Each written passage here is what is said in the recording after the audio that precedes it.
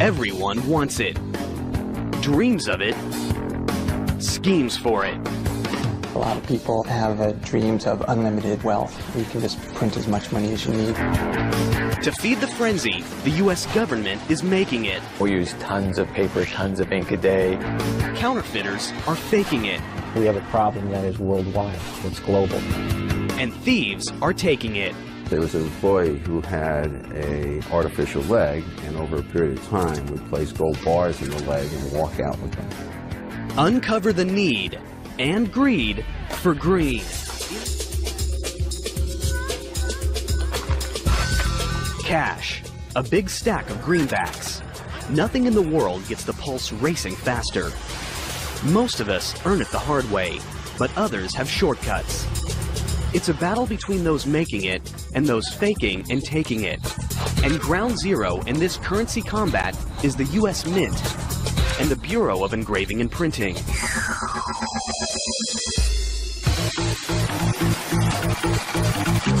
These two branches of the United States Treasury crank out over $650 million worth of bills and coins a day. Combined, these mega money factories employ over 5,000 people and cover millions of square feet, and security is state-of-the-art.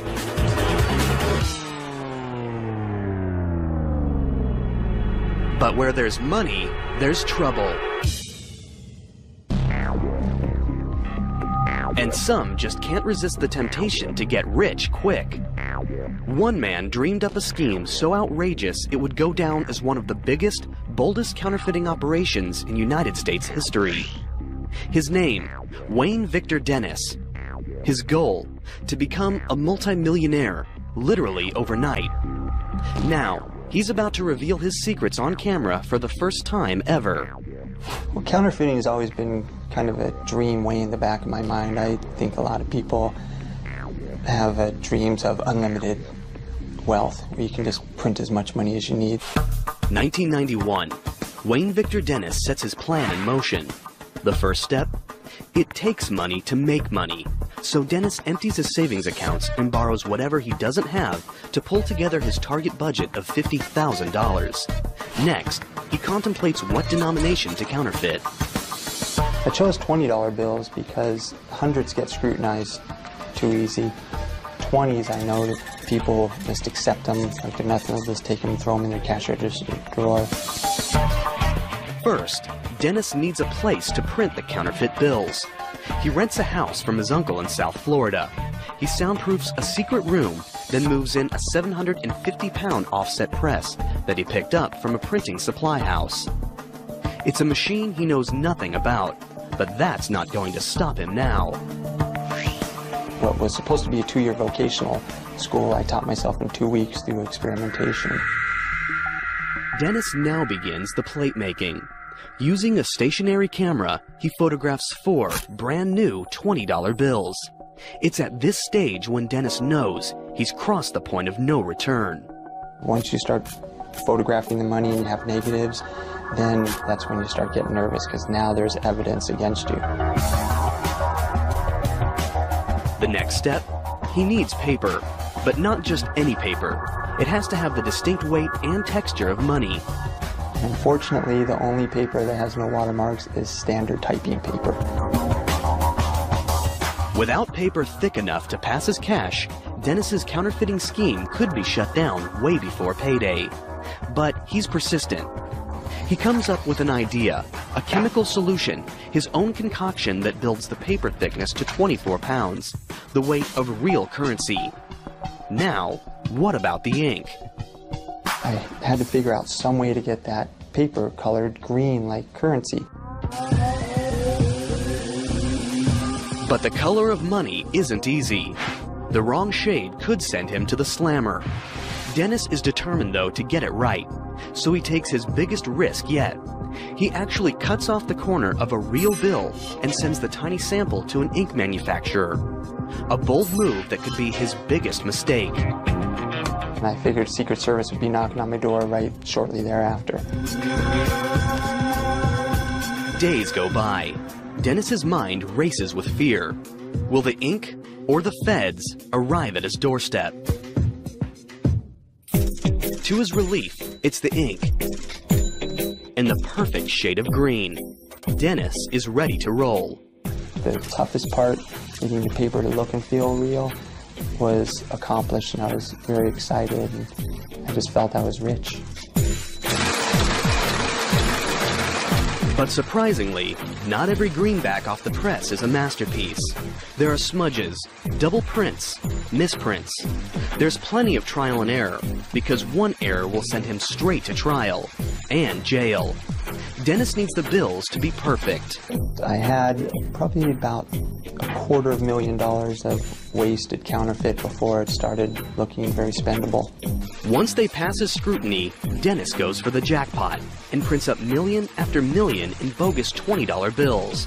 And eventually, one by one, then 20 by 20, then hundreds of bills start pouring out, each more perfect than the last. He tallies up his production, $11,750,000. The short answer to what it feels like is to watch $100,000 a minute come out of the printing press is very exciting. It comes out so fast it looks like a blur. And that's a lot of money. It's the instant rush of becoming an instant millionaire. But the cash isn't ready to spend just yet. The bills need to look worn. The solution? That came during laying in bed before sleep. I would think of all the intricate details. Dennis creates his own chemical aging process with coffee grinds, starch, and distilled water. And then on a marble tile, wearing surgeon gloves so you don't leave fingerprints, you would ball the money up. Then you'd have to take them back out one at a time in just one sweep with the hot iron on the same marble tile. And that would set the starch. And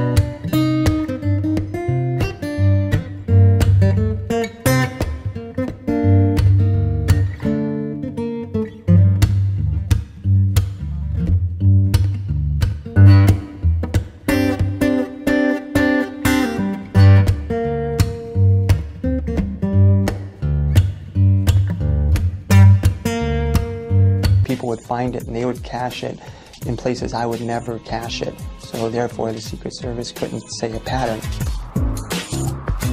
Finally, they pull into the ultimate money mecca, the bright lights and big greed of Las Vegas.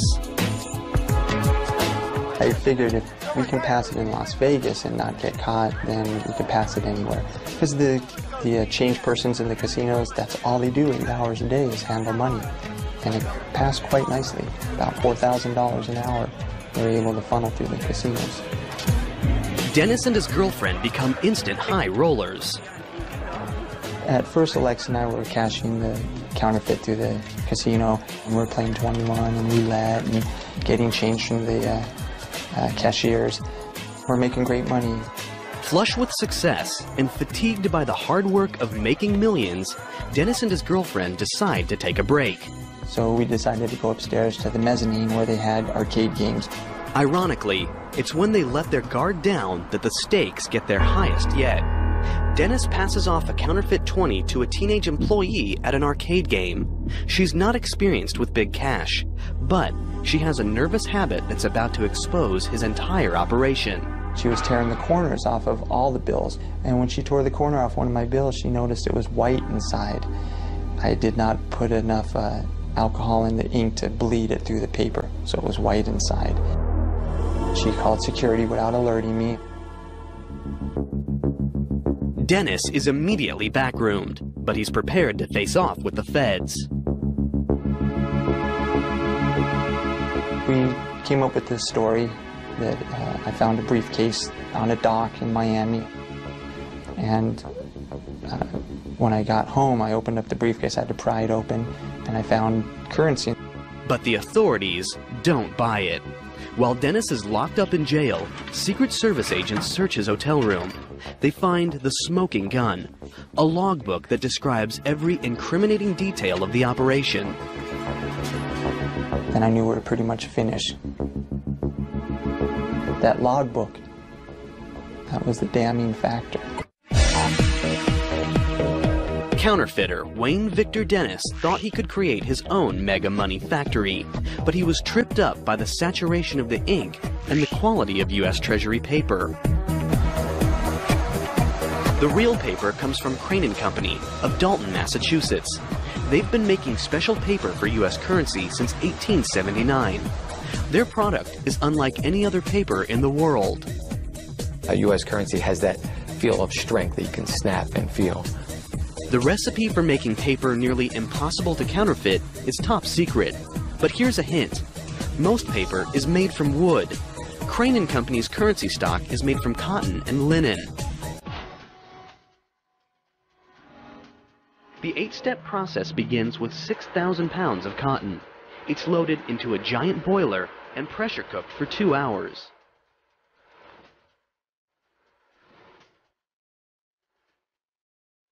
Next, this mess is dumped into a massive tub the size of a swimming pool, where it's cleaned and bleached.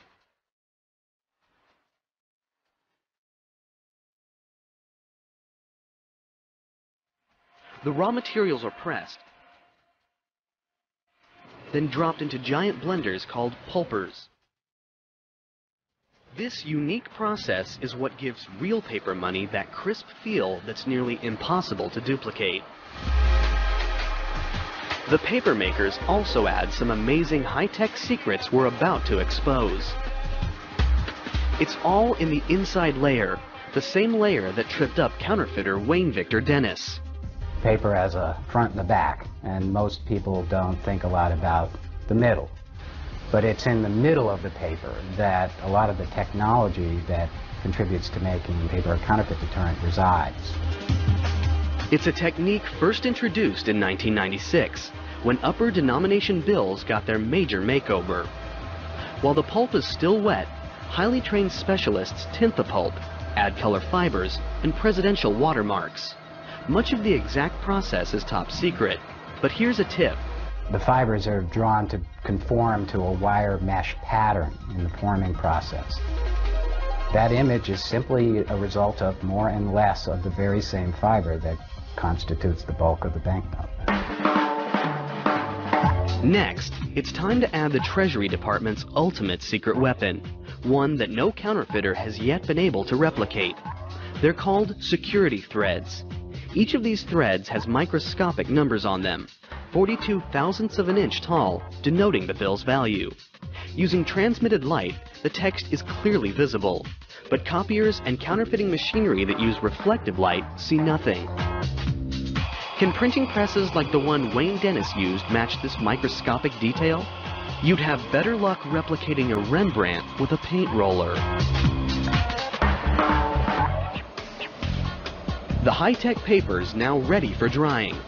Using furnace-like heat, the paper presses move with precision to squeeze out any moisture and create rolls that are 8 feet wide and weigh more than 4 tons. Since the watermarks and security threads are embedded inside the paper, each giant roll is made for just one denomination. This giant tube looks more like bulky insulation than a big bankroll. But think again. You're looking at $3.5 billion worth of $100 bills in the making.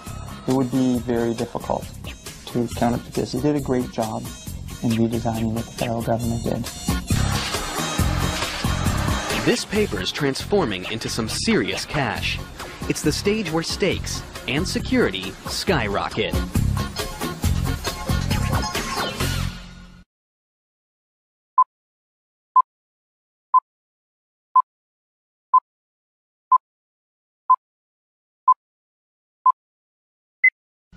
Wayne Victor Dennis made nearly $12 million of fake bills by cranking them out on a standard printing press.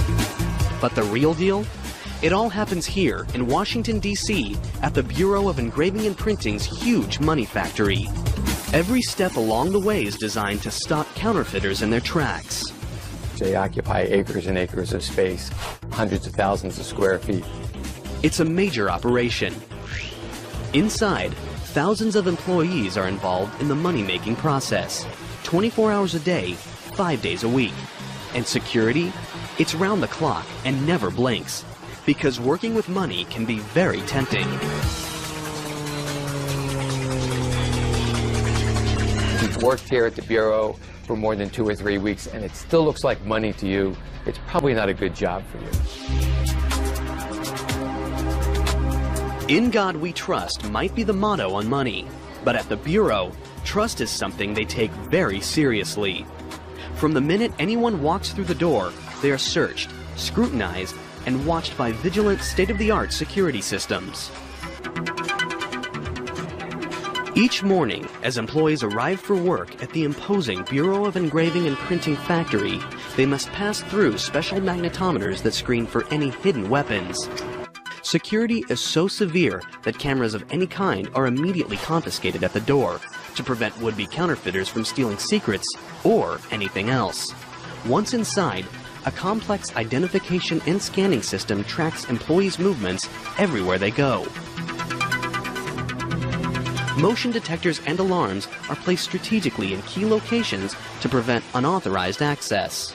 The building is broken up into very specific security zones so that only those who are authorized to be in a specific zone have access to that. For extra security, many employees work behind steel cages where they are monitored by cameras. We have one of the largest closed-circuit TV systems in the world. With employees under non-stop surveillance, the Bureau now focuses on their biggest task, thwarting counterfeiters. The high-tech paper is just the beginning. There are 6 steps in engraving and printing, and each one makes the bills harder to copy. It begins with a simple piece of steel that is transformed into a remarkable engraving. It's an old-world craft that takes talent, patience, and experience. All of the Bureau's engravers go through a 10-year apprenticeship, and their final product can take hundreds of hours to complete. For counterfeiters who want to get rich quick, there are no shortcuts. Oh, it takes a very special person to be an engraver, I think. It would drive most people mad, sitting here hovering 3 inches above a piece of steel, just making one tiny little dot at a time. And what are the images? There are presidential portraits, but there also have been some unusual and perhaps unexpected images. Let's take a look at the $1 bill and break down the design.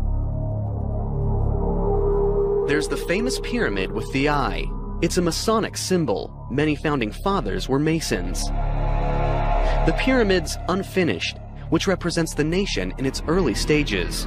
And the eye? For the Masons, this refers to the all-seeing eye of God. And what about the dollar sign itself? This symbol has been linked to everything from the serpent cross to the astrological symbol for the planet Mercury. And the eagle? It's said to represent Congress. In the right talon, it grasps 13 arrows, and in the left, an olive branch with 13 leaves and 13 berries. This represents the power of Congress to lead us into war or peace. One of the more recent design additions is causing enough controversy to make it to the courtroom. Back in 1955, Congress passed a law requiring the inscription, "In God We Trust," to be added to the US dollar. 50 years later, in November 2005, Michael Newdow, a Sacramento doctor, lawyer, and atheist, filed a federal lawsuit claiming that the motto was an unconstitutional endorsement of religion. Since it's a law, it's really not a discussion point. To change that would require that all the plates be redone and would therefore add to the cost of currency. Bill design has its symbolic history, some say even mystical, but it's also very practical when it comes to thwarting counterfeiters. These hand-carved engravings are a brain-twisting, eye-popping, intricate network of fine lines and tiny dots nearly impossible to accurately copy. That's why I'm working here in the first place, because it's very, very hard to replicate a hand engraving where every single line, dot, and dash is paid very careful attention to. It's designed to foil forgery.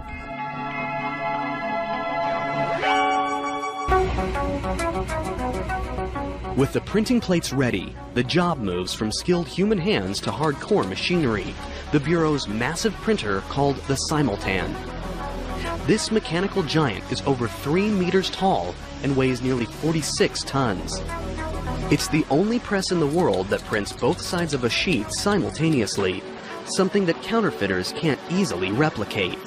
Its job: stamp in some key images, the subtle peach and green stripes, the 20 USA banner, and the nearly invisible 20 numerals. After the ink dries for 72 hours, the Bureau's ready for the next step, the intaglio engraving press. It literally pushes the paper into the ink-filled grooves of the plate. It's the process that gives money that raised look and feel that's so hard to copy, something no color copier in the world can accomplish. The intaglio press prints one side at a time. The back side is first, the green back side. It needs another full 3 days to dry, or else. And you can see how running your finger across it with just a little pressure will move the raised ink off and smudge it pretty good.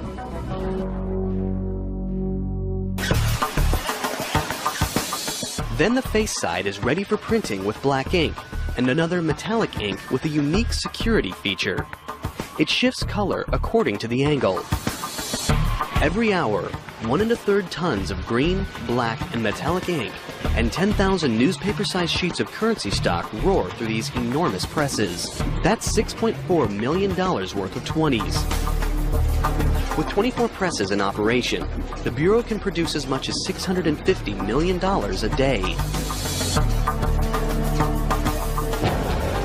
The Bureau's money inspectors now examine every bill, and they've got to be absolutely, positively flawless to pass the test. Rivers of green and black currency sheets pass under optical scanners that take pictures of the front and back of each bill sheet, looking for the slightest imperfection. The inspection process is amazingly fast and efficient. Catching imperfect bills is almost as important as catching counterfeits. Each sheet moves through in under a second. It's given a number as it passes. This computer keeps track of 37 separate sheets of currency at once, comparing over 1 million microscopic squares with a master image. If the computer locates a mismatched square, it displays it on a monitor. Here's a demonstration, a smiley face. It'll be spotted and show up as imperfect in less than a second. Imperfect bills are so rare in the general circulation that they are automatically collectibles, sometimes fetching thousands of times their face value.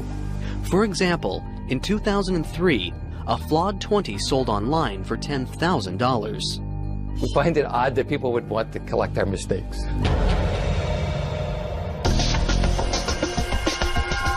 Once they pass inspection, the Bureau adds the Treasury and Federal Reserve seals and the bank and serial numbers to the uncut sheets of money.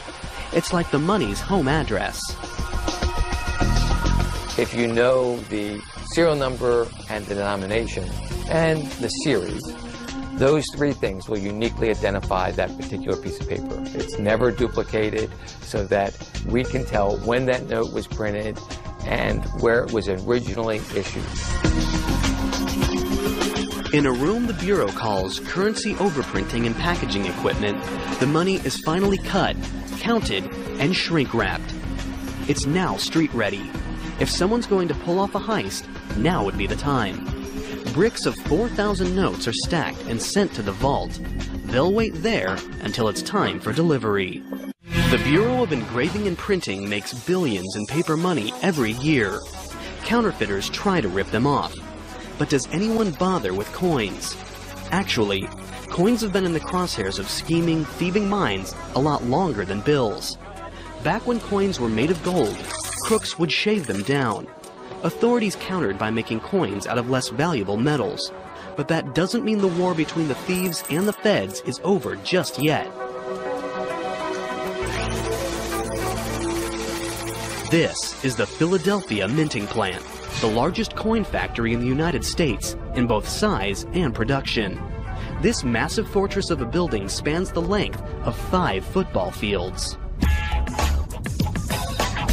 Inside, this mega mints a fine-tuned combination of raw machine power and precision craftsmanship, and the security's stone-cold serious. We are really in many ways the envy of the world mints. There are 8 major steps in the minting process. It begins with a design. Whenever Congress authorizes a new coin or metal, the mint sculptor engravers sketch out their ideas. It's a contest. Whoever comes up with the best design wins. The prize? Having their artwork displayed on a U.S. coin means it's seen by hundreds of millions of people every day, a number that puts the Mona Lisa to shame. John Mercanti has engraved more than 100 coins and medals. It's a very privileged position to be in. It really is, especially as an artist. Until the 1970s, the sketches were hand-drawn. When we had to make a correction on a drawing, we would have to go back and redraw the whole thing. Computers have changed all that. Today, software programs streamline the process. After the design is approved, the artist takes up traditional tools to sculpt a clay model. It's usually 3 to 12 times the size of the finished coin. It takes a certain degree of concentration. Sometimes it's almost monastic in seeing the engravers in their cells, what I call cells, working very quietly and very intense. The team makes a negative rubber mold of the large design. Then, liquid epoxy is poured into the rubber mold and hardens, creating a more durable model to work with. This model is mounted onto a machine called a transfer engraver. At the other end, a tool cuts the reduced design into a steel blank called a hub. It will be an exact replica of the large model, but engravers still have to double-check for any tiny errors. This is the only place in the world where you'll see a bunch of grown adults standing around the table completely frustrated over a little piece of metal that's the size of a quarter that just doesn't quite look the way they want it. Once perfected, dies, 2 pieces of steel that will stamp the design on the coins, are made from the master hub.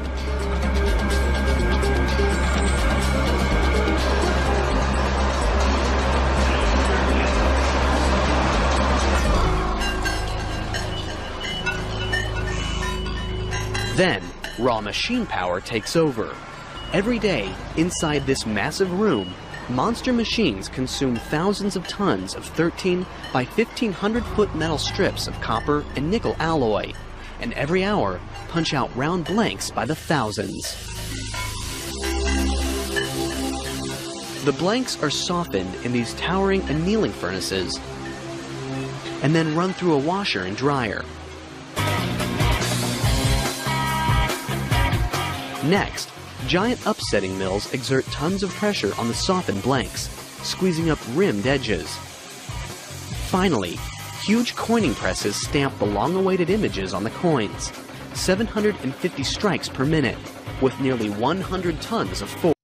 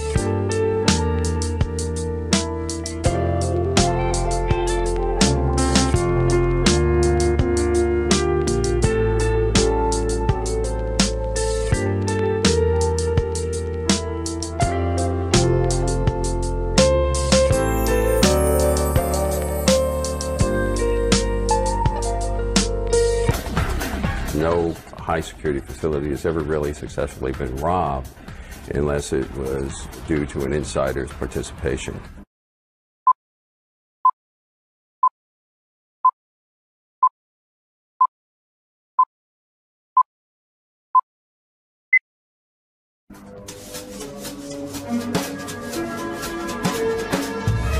Over the years, the Mint has witnessed some of the strangest inside theft jobs ever. For example, there was Orville Harrington. In 1920, he was a $4 a day worker who couldn't resist the temptation. He took advantage of a unique personal attribute, a hollow wooden leg. It was the ideal place for hiding bars of gold. Over several months, he managed to hide and steal 53 bars. The value at that time? $80,000. The value today? $750,000. But Harrington was eventually apprehended when a coworker got suspicious. His sentence? 10 years in the slammer.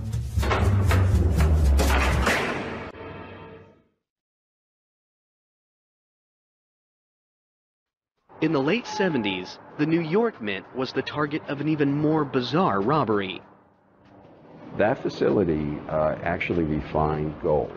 So you would see gold in all different states of finish in 7-ounce bars, in just bulk little clumps, and in BB type size. So it was all over the place. It looked like Willy Wonka chocolate factory for gold.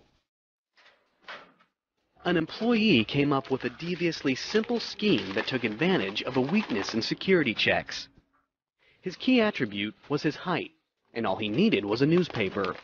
He wrapped up gold dust in little bags, then rolled a newspaper up to cover it. It was about 6'7". When he would leave, he would stand with his newspaper in his hand and raise his hand straight up over his head in order so the guards could search him very easily. And unfortunately, none of the guards were as tall as he, and so they could never reach his hand. You're clean. Have a good one. You bet. Thanks. Today,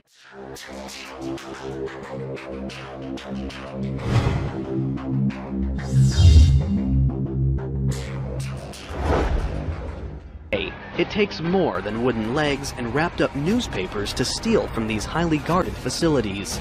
They've got their own armed police force whose job is to protect over $100 billion in gold, silver, and coins. The Mint police go through vigorous training, including SWAT and anti-terror measures. The bottom line is preventing crooks from getting inside in the first place. Working around money means you have to make sure that the people are honest. And before they're hired, you make sure we check them thoroughly.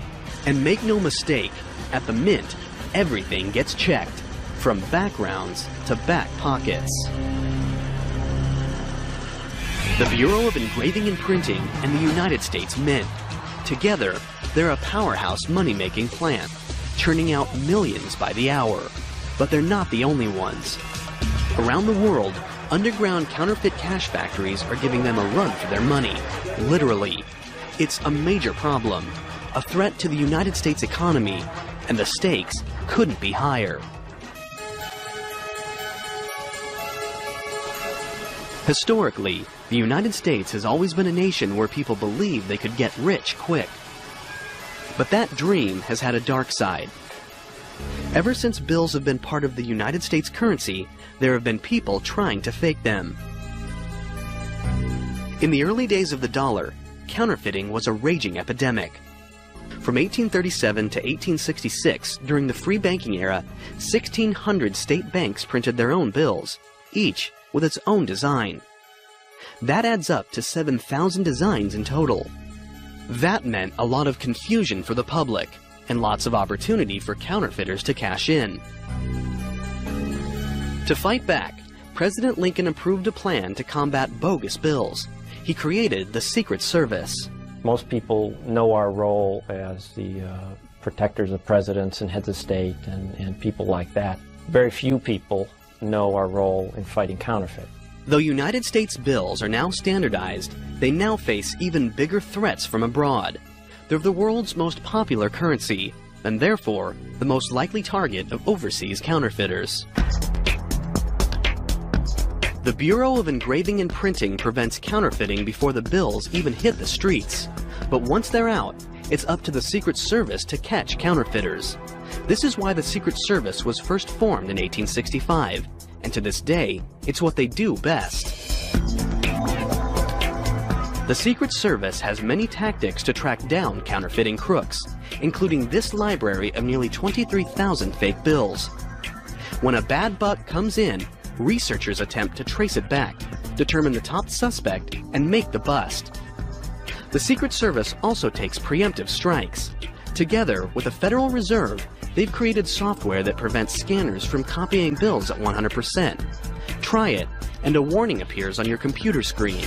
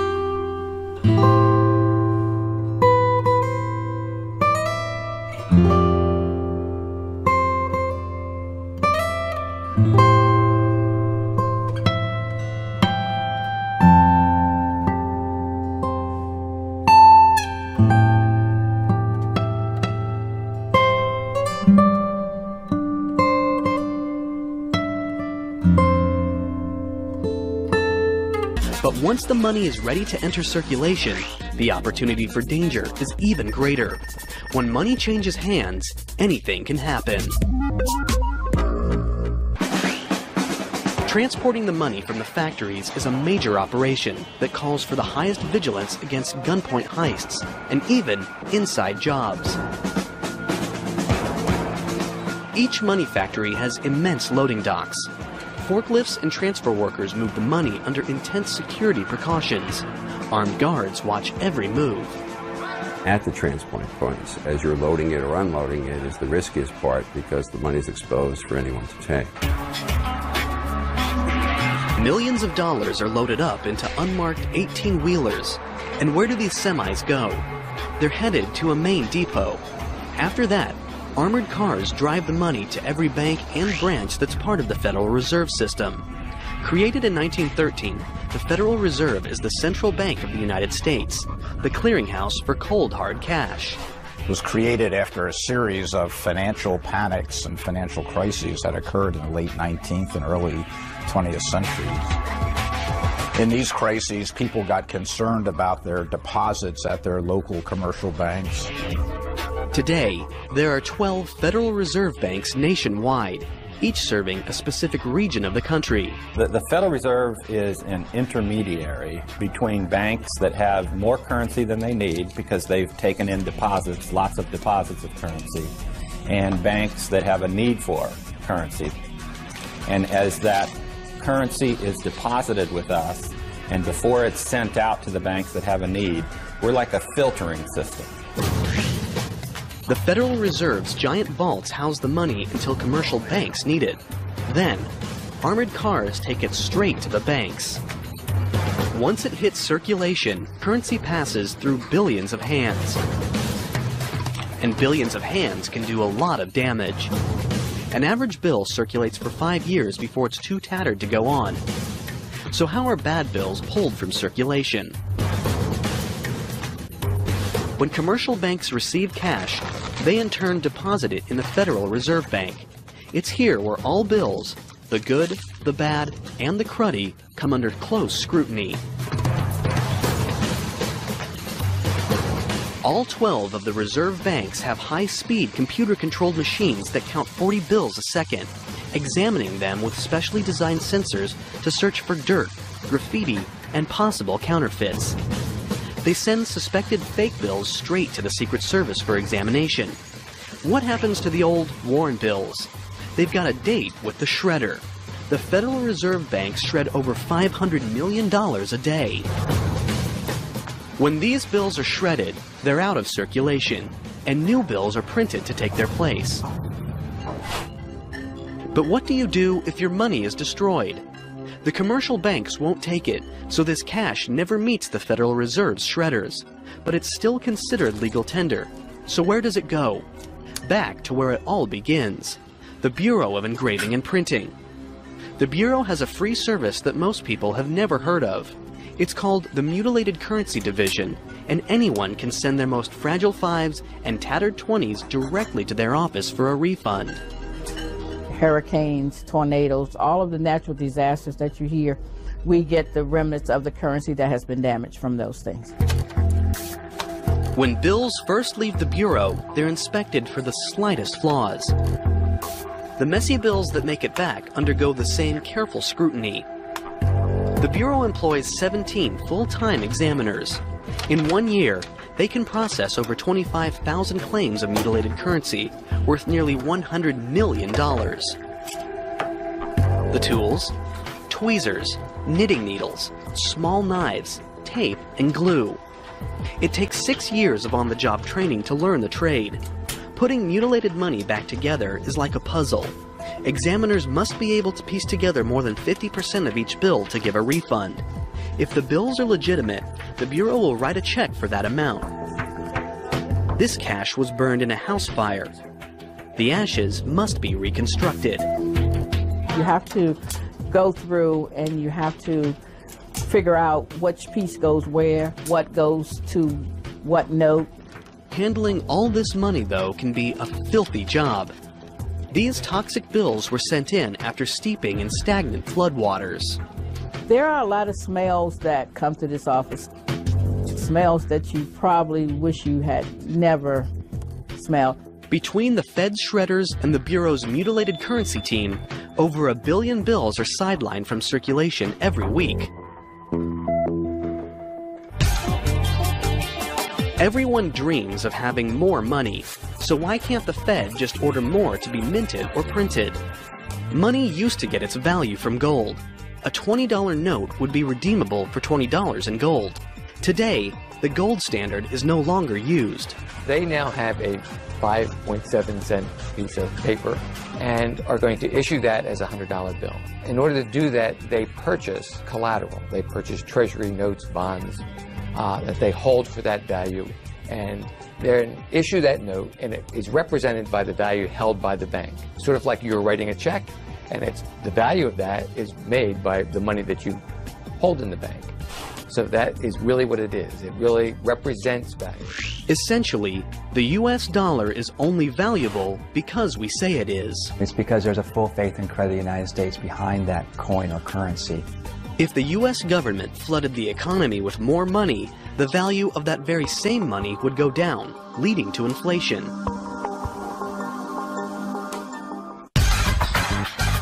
Today, cash is increasingly replaced by electronic credit and debit. Is there a bleak future for money factories? Some people want to clip a branch of the money tree for good. The penny, many argue, is quickly becoming obsolete. Others, however, believe the penny is an important icon we can't afford to lose. An organization that fights for the penny, Americans for Common Sense, was established in 1990 to educate Congress on the need to keep the penny. Their thought? Since it costs 0.07 cents to make a penny, the U.S. government is making money off pennies. And after all, pennies are lucky. Well, we're all small and we saw a penny on the ground and we picked it up. Or maybe it's one of those issues where when you look at a penny, you realize good things come in small packages, that there's the small things in life which are wonderful. And I think the penny in many ways reflects that.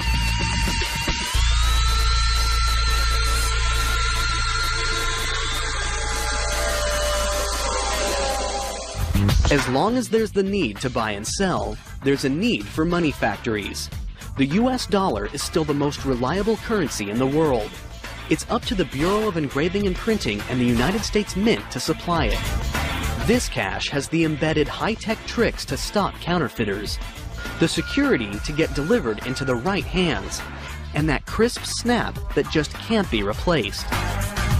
Nothing makes you feel like $1 million bucks, like $1 million bucks.